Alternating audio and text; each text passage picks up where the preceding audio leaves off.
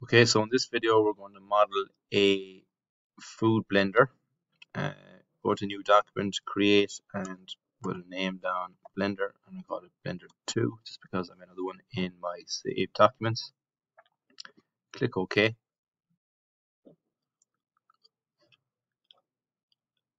And I'm going to start this model on the top plane, so I want to right click on the top plane there when it's turned orange and hide the other planes. Look down directly on top of it, go to sketch, select the top plane as my sketch plane, and I'm going to come over here then to polygon. Click polygon, click to start it, click to stop. Now I have an option here, just move my mouse and it'll change the number of sides on the polygon. I'm going to leave it at 8 at the moment and hit escape. And this is where it says 8x there. I'm going to double click that and I'm going to change it to 6 because I want this to be a hexagon. And I'm going to come over to my relations up the top, hit horizontal, and I'm going to hit any line there, and just to have the polygon horizontally drawn there. So next I'm going to give a dimension on the side of each side of the hexagon is going to be 30 millimeters in length. And next I'm going to go to extrude, and I want to extrude that up 8 millimeters and click OK. So that's my first, or the start of the base of it there. And come along again now, go to sketch on the top of that hexagonal prism I'm after drawing. Look directly down on top of it, and I'm going to go and draw another polygon, the exact same as it. Drag it over there. You can see it's moving the sides again for me. So click to start and just click to stop it. Click again. So it has 6 sides. I want to make one of the sides again horizontal, and I'm going to give it a dimension of 30 millimeters on the side again, so it'll be the exact same shape as the base we've already drawn. Just click OK. Now I want to put in a plane above the top surface there of the prism I have already. So come over here, hit plane.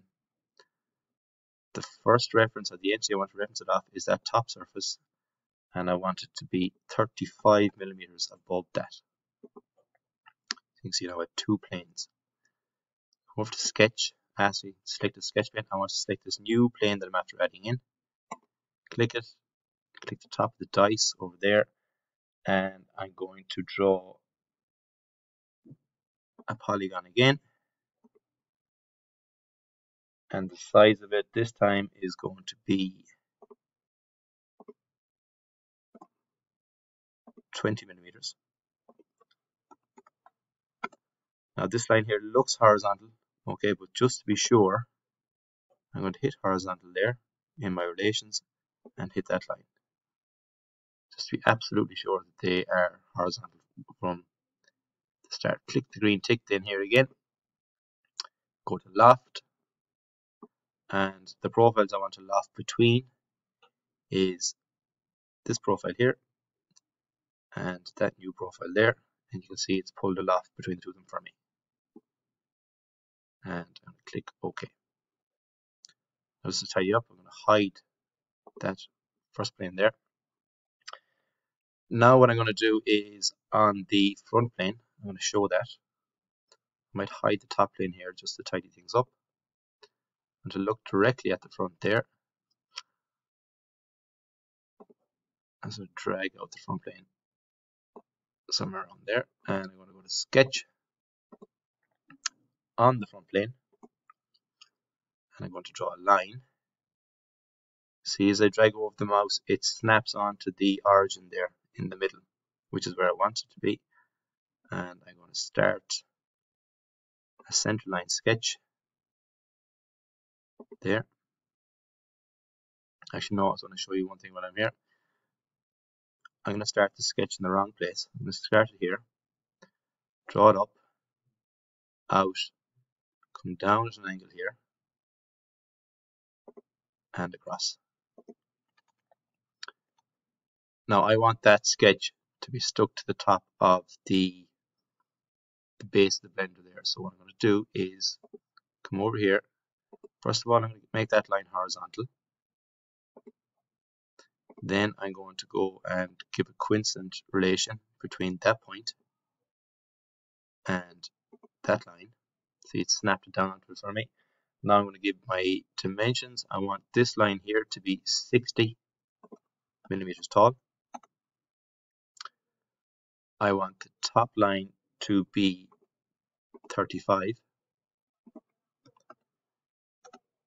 And I want this baseline here to be 15. And now we're going to use the revolve feature. So we're going to spin that sketch around the line on that sketch.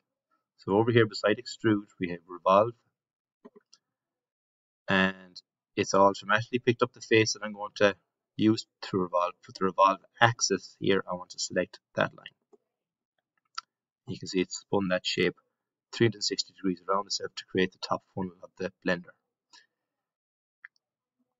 And I want it to be a new piece. So instead of add, new. The green tick. Just apply some appearances while I'm here. I want the base of the blender, I'm going to give it this kind of an orange color or red color. And the top of it, I'm going to give it kind of a blue color so it looks something like glass. Maybe that would be a bit better. I'll stick with that blue there. You can use whatever colors you want. And now I want to hollow out the inside of this funnel that I'm after on the top. So come over here to shell. The shell thickness is 2.5. You can leave that be. And the faces I want to remove is the top face there. Click OK, and you can see now it has hollowed out the blender for me. Now that's basically it for this model. What we might do while I'm here is we will draw some form of a control knob on the front of it. So I'm going to go to sketch. The sketch pen I want to use is one of the front faces here. Okay. So on that face there, we'll practice drawing at an angle for a minute. I'm going to draw a circle. I'm going to draw a circle on that front face there, snapping onto a center line. Draw the circle, give it a dimension of, we will say, about 12 millimeters. I'm not too concerned whereabouts the circle goes, whether it goes down near the base there or up higher. I'll leave that up to yourselves. And we're going to extrude that circle. You can see it's come out 25 millimeters there at the moment, but we won't do that. We'll go with about 3. I'll make it a new part. Click OK. And I'll sketch again on the front face of that there. And I will draw a corner rectangle.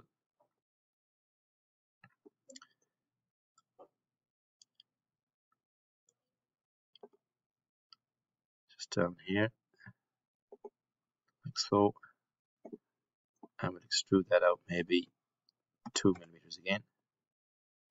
We'll click OK. Just give it a color now in the appearance tab. I give it a yellow. Click OK. Now we can practice some fillets while we're in here. The fillet feature or command up the top. We give it a fillet of 1 millimeter. And we will fillet the outside of the knob like that. Click OK. And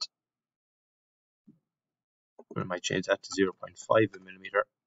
And we will fillet the top face of the control knob. Click OK. Hide that.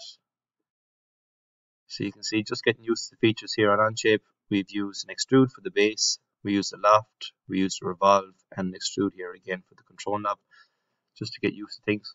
Okay, have a go with that.